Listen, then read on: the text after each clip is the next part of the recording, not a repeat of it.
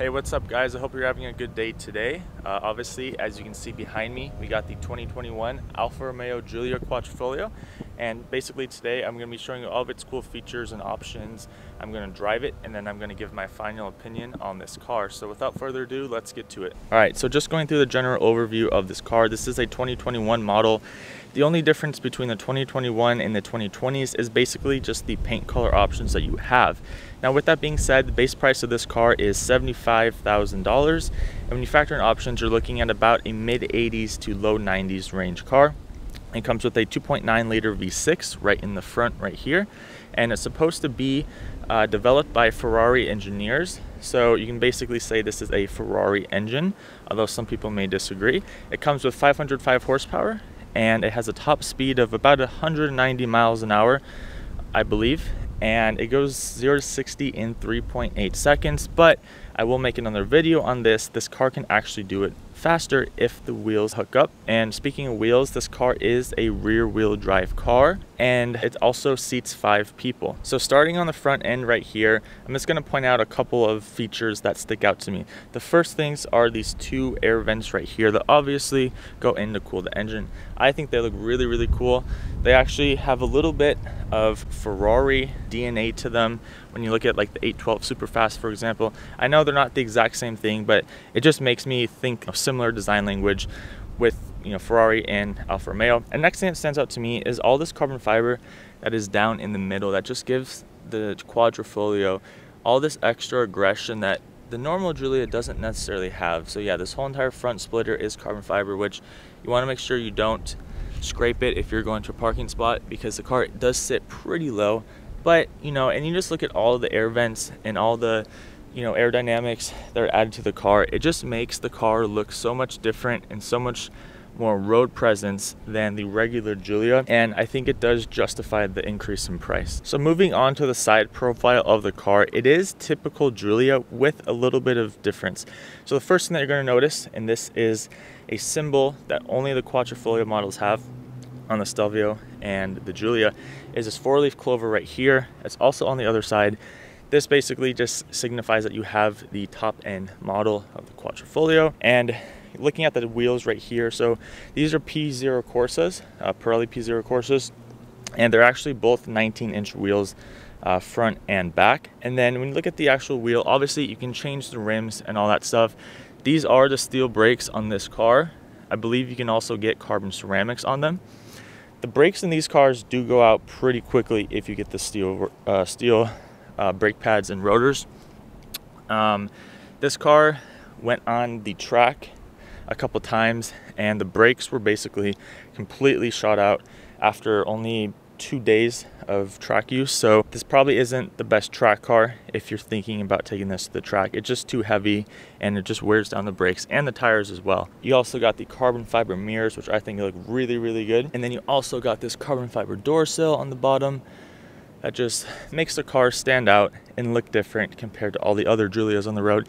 And then this is one of my favorite options right here. This is a whole carbon fiber roof. So it goes all the way back here and it stops just before the window. I think it just makes the car look really, really cool. And you know, it just is kind of separating itself from all the other Giulias on the market. You know, kind of the whole body line obviously is still Giulia. Door handles are the same, windows same, all that stuff. But you know, besides that, I think it does look really, really good. Now moving into the back end, this is probably my favorite view of the Giulia Quadrifoglio, and the reason why is because the diffuser and the exhaust pipes, and then also this little spoiler right here. So I'll start with the spoiler. This is also a carbon fiber spoiler. Like I said, there's carbon fiber all over the car. I think it just makes the car look so much better with it on. And it's not necessarily the biggest thing ever, but when you see it in the flesh, it does look really, really good. Right here, you got the Giulia badge, Alfa Romeo badge, license plate. Not too much going on here. The lights actually do look pretty good. I think they look better than the Maserati lights because they're just a little bit more thin, a little bit more modern looking. And then down here is really where you see the biggest difference between the regular Giulias and the Giulia Quadrifoglio, and that is with the exhaust and the whole diffuser, you know, air intake thing. So you can see you got the quad exhaust on both sides. I'll show you the exhaust in a minute. but it just looks so good. And then you go into this diffuser, this massive diffuser down here. I mean, it just really makes the car have this special road presence that you probably wouldn't get in a regular Giulia. Also, you got these little air vents right here that go through, and they are functional. They're not just there for decoration or whatever.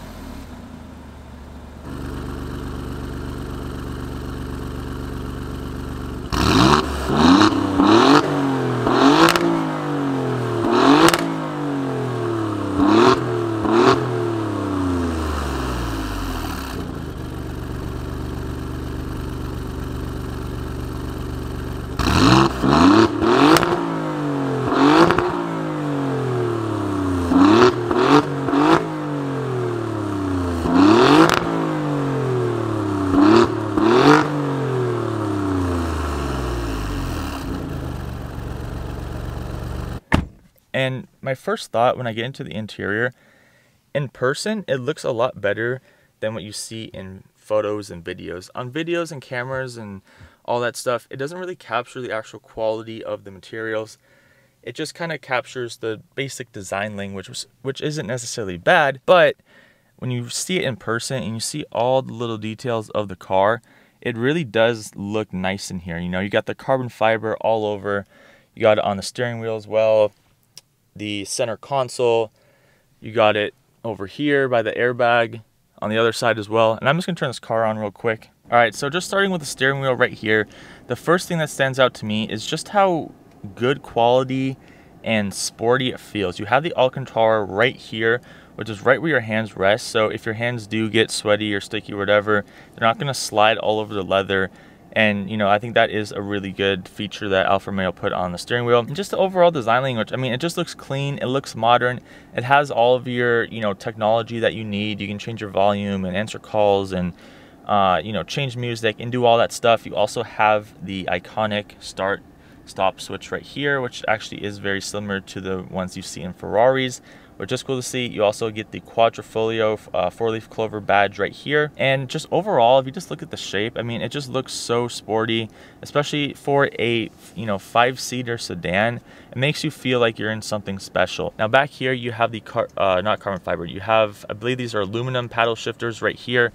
They just feel really good. They are column mounted, which, you know, I generally prefer column mounted paddle shifters over steering wheel mounted. And then going into the tack and the infotainment, you do see that there actually is still a little bit of analog left and right over here. You got your RPMs, you got your oil temp on the left, and then right here you have your speedometer, and then you have your gas tank, and then in the middle right here is your infotainment. Now to control the infotainment in the center right here, you actually have to go to your windshield wiper stock, and you find this little button on the side right here, and you just click it and it goes through the different settings. There's really not a whole lot to go through here, but you do have your trip information, you have your miles per gallon, you know, you have your little sensor, which if you put it on, it'll basically just show you if there's a car ahead, if you're gonna, you know, hit the car, how close it is to you, all that stuff. I don't really care about that in this car, but I know some of the buyers do care about those safety features. And then you obviously just have your, you know, speedometer, your miles per hour, and I believe that is all you get. And then just moving to the center console here, before I get into the infotainment and all that stuff, I'm just gonna want to talk about just how nice this looks. I mean, look at all the detail. You got the carbon fiber, you got these really nice wheels right here, the stock wheels.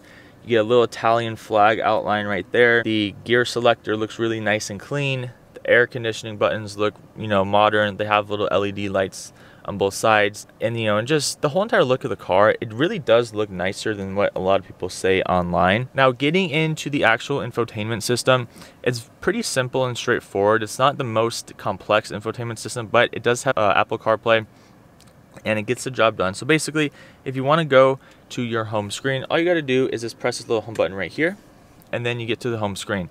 Now on the home screen, you have a couple of things. You have your radio, you have your map navigation that actually does come standard with the car, regardless whether or not you use Apple CarPlay. You just got your driver assistance, climate, performance gauges, which I do actually think are pretty cool because you click on them and you can go through all your different technical gauges and torque management and all this stuff. And my favorite feature is actually the drag race feature. And the drag race feature right here, so basically if you have the car in drive, I believe in any drive mode, I usually have it in race mode, if you come to a stop for about 2 or 3 seconds, you're going to see a green light pop up. And basically all you have to do is just launch the car and it will give you a 0 to 60 time. It'll give you your 1/8 mile, your 1/4 mile. You can even do a braking distance from, I believe it's like 60 to 0 is what it is. And I think it's just a really convenient feature just to have built into your car. And then just going through more of the infotainment, you have vehicle information right here, which is another important one. You can basically see your tire pressures right here. You go back a little bit, you can see your oil temperatures and just what driving mode you're in, and it shows you everything that's going on, right? So if I switch this to race mode, right, you can see all of the all of the different changes, which is also another thing I want to talk about, is it does that little car on the track, but you can see all the little changes that does, right? So the exhaust valve is open, the gas pedal is open, you're in drift, torque vectoring, your steering's in sport, your shifting's in race, right? You have no engine limiter. I think it just makes the car a really, really cool and fun car to have. Most sedans, they don't have stuff like this, they just have basic infotainment. This car is still a sports car after all, and it's just nice to see Alfa Romeo put things like this into the infotainment system. Now in terms of just storage and practicality, you do have 2 cup holders right here, and you also have some more in the back. You also have a little storage space in front of the cup holders, which I just put my draggy right there. You have I believe this is a 12-volt outlet. You got your air conditioning, very simple, straightforward. You do have dual climate air conditioning as well. This is your drive mode selector, so you just kind of switch through it. You just click it once to change drive mode. The one thing I do want to mention is that if you do want to get in the race mode and you're clicking it and you're like, why is it not going to race mode? You have to hold it down for about a second or two, and then it goes in the race mode like that. And then this is obviously just your infotainment wheel. You can also do touchscreen, or you can use the buttons, which I think is nice. This is your volume button right here, gear selector, and then this is actually a little pouch that you can put your key in, which I think is really, really cool. It fits perfectly right there. You also can put your key in here. And I'm going to move my wallet out of here real quick. This is also another place just to place your phone. I think it's very convenient. If you want to charge your key, you can actually put your Alfa Romeo key right in there, and it fits perfectly. It has a little outline. I think that's a cool feature. And then you obviously have your USB and your aux cables and all of that stuff. Also, another thing that I do want to mention on the seats, these do have fully adjustable seats. So basically you can move it forwards and backwards if you want to. You can recline and decline the seat. You can also, which I think is really, really cool, you can actually narrow or widen the little side bolsters right here that are in the sports seats by basically pressing these 2 buttons. If you press this one, it makes it tighter on you. If you press this one, it makes it open up more. So if you are a wider person and you feel like the seats are hugging you too much, you can actually just easily open up these little side bolsters right there. And then you also have 3 different seat memory settings. All you have to do to set your memory on these seats is you just hold the button down in whatever position and number you want. And after about 2 seconds, it will beep and it will be set. All right, so getting into the back seat right here, it's surprisingly big. For such a sporty and relatively small sedan, it actually does have quite a bit of legroom. I really don't have an issue fitting in here. And it just feels really, really nice. You have these nice little air vents right here, which are actually kind of similar to Ferrari vents in a sense. Not the exact same, but I just think they look cool. Also have a USB cable right here, and then you obviously have 2 cup holders that fold down in the middle seat right here. And obviously, as you guys saw in the front seats, you do have Alcantara right here. Now the front seats are not the racing seats, these are just the regular seats, but they do come with Alcantara, which just kind of adds that sporty, fast race car look to it. And on the side of the doors, you still get more carbon fiber right here, lock, unlock, speakers, all that good stuff. But yeah, I mean, in the back right here, it's really not bad. You have a lot of space. The middle seat is a little bit smaller, but I mean, that front seat is in a normal position, and I have quite a bit of legroom. So I just kind of wanted to mention that for those of you guys that are wondering about the back seat space.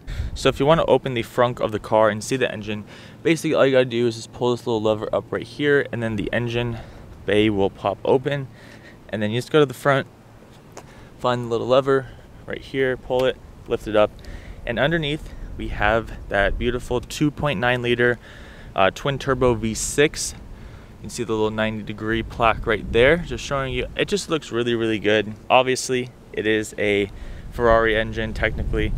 Sounds good, it looks good. I kind of wish that they didn't put the whole engine cover on it. I would have rather have just seen the pure engine, kind of like Ferrari does with their cars. But nevertheless, the car still does look really, really good. And just all the detail, all the little parts and components you can see inside the car just look really, really cool. All right, and then the last thing I want to show you guys with the front hood is that it's actually carbon fiber. It's made of whole carbon fiber all around the front hood. You obviously can't see it on the outside because it does have the body paint, but underneath you see all of the weight savings going into effect here to make this car handle as good as it does and just be as agile and light as possible. So going into the back trunk right here, you surprisingly get a pretty decent amount of space. This is about one hand length right here. And it goes all the way back there. You can definitely easily get your full grocery shopping in, regular shopping, anything you really want. You could probably fit a person back here, to be honest. It's really not that small. And obviously these buttons right here are how you just fold down the seats in front of you. My one criticism of the trunk right here is that it doesn't have a automatic close and open. You basically have to manually do it. So you close this right here and you have to use the button underneath it to open it.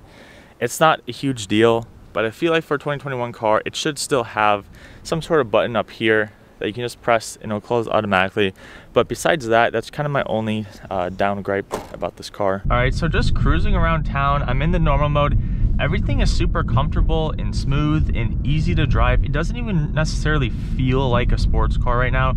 It just feels like any other sedan, you know, in terms of just comfortable, you know, practical, easy daily driving. And I think that's a thing that a lot of people worried about when they buy this car is they're like, well, you know, is it gonna be too stiff, too harsh, too this and that? And the truth is that if you're not in race mode, you're just in the normal mode, it's super easy. You don't even feel like you're in a car. It's not loud. It's not, you know, I mean, obviously the steering is still pretty precise because it is a sports car, but it's not uncomfortable or too stiff or too harsh or any of that. All right, so I'm gonna put this thing in race mode now because we are getting on some roundabouts and some back roads. So I'm just gonna kind of see how this thing handles, how it feels, all of that good stuff. I'm gonna leave it in automatic. I will switch to manual later on. I'm just gonna see how this thing feels though.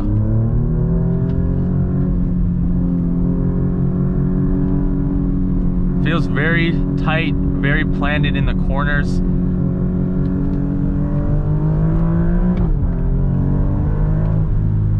Wow, okay, so this car, surprisingly for being, I believe it's like a 3,800 or 3,900 pound sedan, it does feel very, very sports car-like. It is very planted.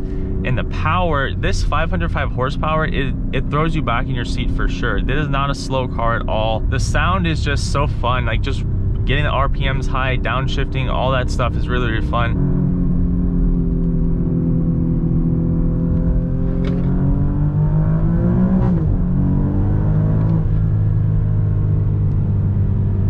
As race mode turns off the traction, it turns off the stability control. A lot of people think it somehow makes the car handle less good. That is not the truth at all. This car, obviously, if you don't drive it the right way and you give it too much throttle mid-corner, or you just let off the throttle completely, yeah, the car will oversteer, will throw you out. But if you drive it in the correct way, it will handle way better than any of the other driving modes that have all the assistants and nannies on them.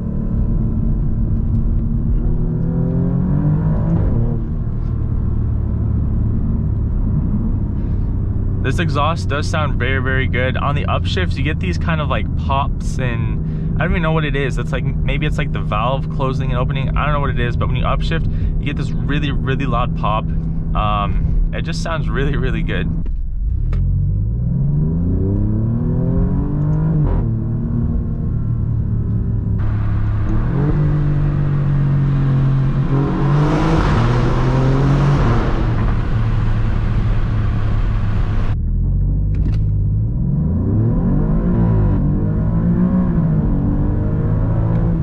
So I know some of you guys are asking, can't do a burnout? Yes, I can. That's how you do it.